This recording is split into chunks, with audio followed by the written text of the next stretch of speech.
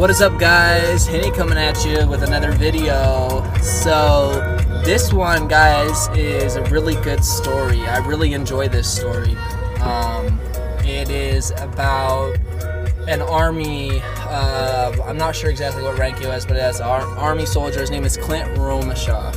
Clinton, I can't remember his middle name, Clinton Romesha. You guys might have heard about him before. He's the Medal of Honor recipient from the, I guess you could call it the Battle of Keating. Keating is a command outpost in Afghanistan.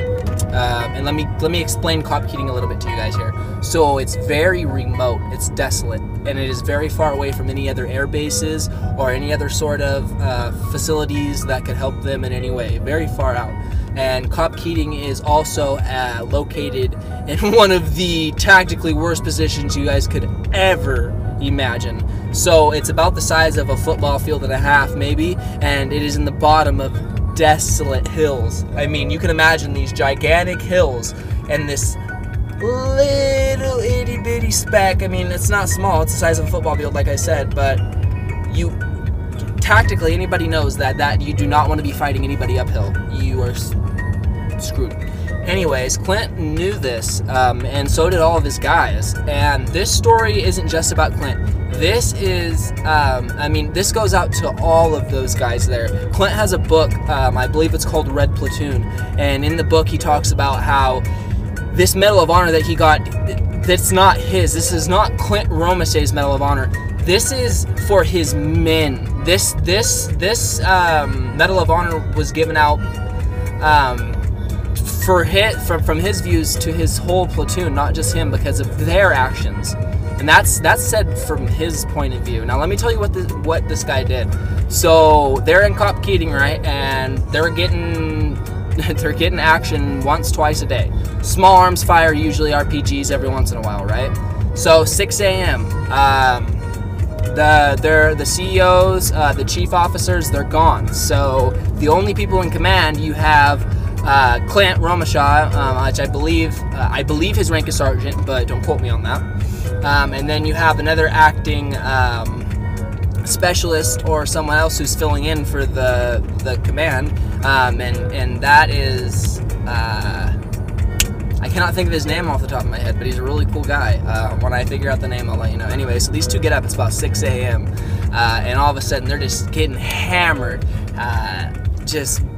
Hammered, guys.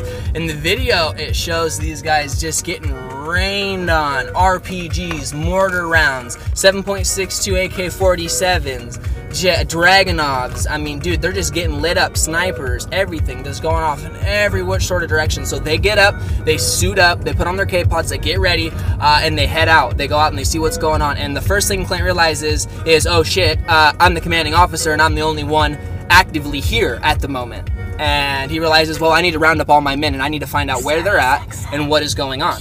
So he rounds up what he can find, does a head count of about 5-6 guys, and he pulls himself into the command post and he says, okay, this is what we need to do. We got guys in Humvees pinned down. We got guys out of the command post pinned down in the hills. We need to get these guys. We need to find these guys. And all the other guys are looking around like, yeah, that's a good idea, man, but these guys, now imagine this, the Taliban are now pushing into the base as they're talking and conversating. Taliban soldiers, 40, 50 of them, are pushing into the command post. They have now entered the football field. They call it in the wire. So they come over and they say, guys, we have Taliban in the wire. That means there's Taliban in the command post.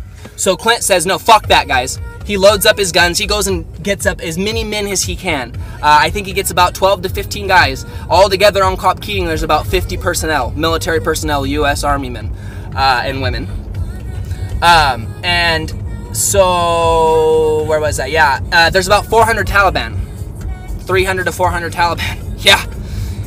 And they start entering the front of the base. So he rounds up about 15, 16 guys, and he says, look, guys, they're getting in the base, but sitting here, we're going to die, you know? Let's get up. Let's go get these guys. Let's show them whose base we are, you know? Like, let's show them who we're fucking with, right? So he gets these boys riled up, and let me tell you, in the video, if Clint did not do what he did, if he did not step up and be the man that he was that day and get those guys riled up, they all would have been killed. Every single life in Cop Keating that day. I mean, and that's not, don't trust what I'm saying. This is what I heard from a sergeant or a major, and these guys are saying these things, you know. They thought they were going to die. 400 against 50, those are not good odds. Anyways, he gets those guys together, and he says, well, we're going to split into 2 teams. Alpha and Bravo Company. Alpha's going to push up to the front gate. We're going to take out as many of these bastards as we can. And Bravo, you're going to come up and show fire support. So they push up. Alpha team pushes up to the front gate. Now they're about 50 meters from the front gate, and they're just laying people down. Bravo Company gets pinned down, so they're screwed. Like, oh, what are they gonna, you know, what are you gonna do? So it's basically just 6 guys and Clint, and that's Alpha Company, and they're at this front gate, and here comes 25, 30 Taliban rushing into the door, and they're just trying to keep things calm and cool and collect. He takes, I think he took her around. I remember seeing in the video that his whole arm was really bloody. I'm not sure. They never said for sure if he did or not, but I know he's just taking mortar fire. He got blown up partially by a mortar and you know, small arms fire. I'm assuming he got shot a couple times. Anyways, so with sustained injuries and with what is going on, those guys getting attacked, Hail Marys in the left and right. Basically, this guy Clint, he secures the base. He secured the base. Those, I don't know, maybe 15, 20 men, and that sergeant, I guess he's a sergeant, I'm not sure, Clint Romesha, they got together, they put aside their differences, and had just a badassery of a firefight, man. It's just, I couldn't even imagine it, you guys. Honestly, I couldn't imagine what was going through his mind. I couldn't imagine what was going through the mind of his soldiers other than, we're fucked. But definitely go check it out. It is a very, very good story. Very good story. Like I said, Clint turns it all around. At the very end of the video, they end up, the Taliban retreat. Yeah, that's right, you don't fuck with us Americans. The Taliban retreated, yes sir, all 300 of them. Well, what was left of them, anyways. And I think altogether, and don't quote me on this, but I believe there was 9 lives lost at Cop Keating. And honestly, if I could remember the name of every soldier, I would list them off right now and tell you guys, but fortunately, I don't. I just watched the video last night. But if you want to check it out, it's on Netflix. It's called Medal of Honor, and it is a very, very good show. Check it out.